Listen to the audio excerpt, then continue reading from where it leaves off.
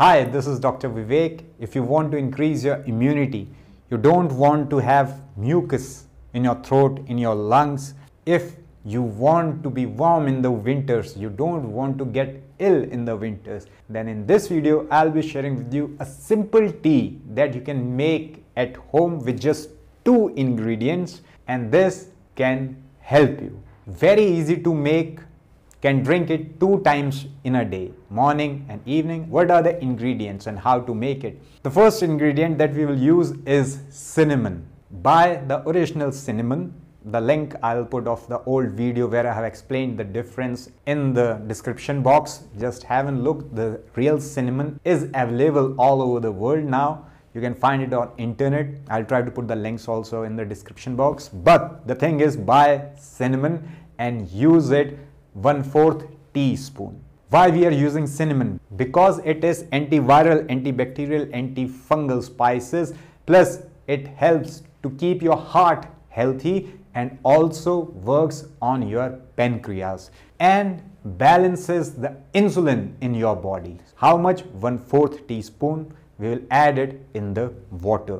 Water we will take 1 glass. It's 200 milliliters. Then we will take ginger. Yes, the raw ginger, not the powder, because Ayurveda, the holistic medical science, says that the raw ginger in small amount balances all the 3 doshas, that are the vata, pitta, kapha. But if you take the dried one and the powder one, then it can give effect on the pitta, means the fire component of the body.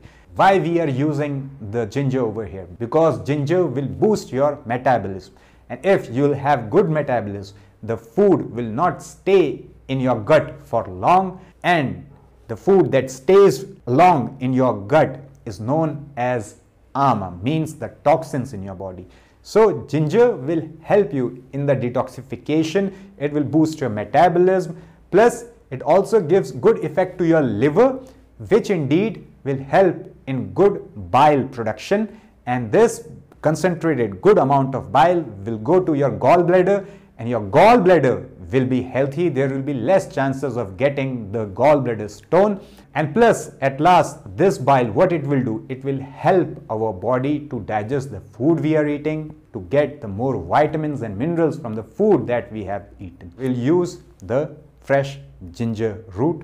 This much size you can take, peel off, crush it, and then put it in the same water where you have poured the cinnamon. Boil it on the medium flame. Keep it boiling for 2 minutes, and that's all. Your tea is ready to drink. If you don't like the taste, then you can add a little bit of honey to it, but always remember, honey should not be added in the hot tea. So when it cools down a bit, means about 40 degrees Celsius or little less, then you can add the honey to it. Either you can just add lemon if you want, or lime juice according to your taste, and you can drink it.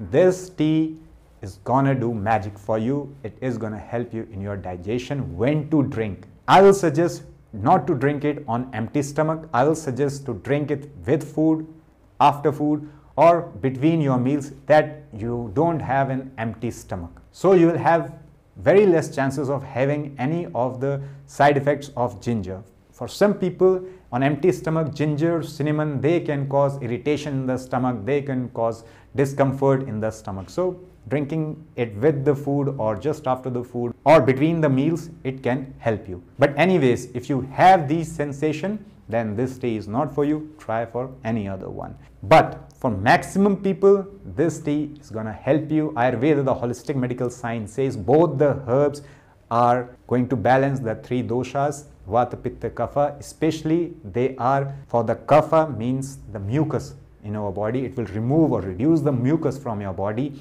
and plus it pacifies the vata also, means the air component of your body.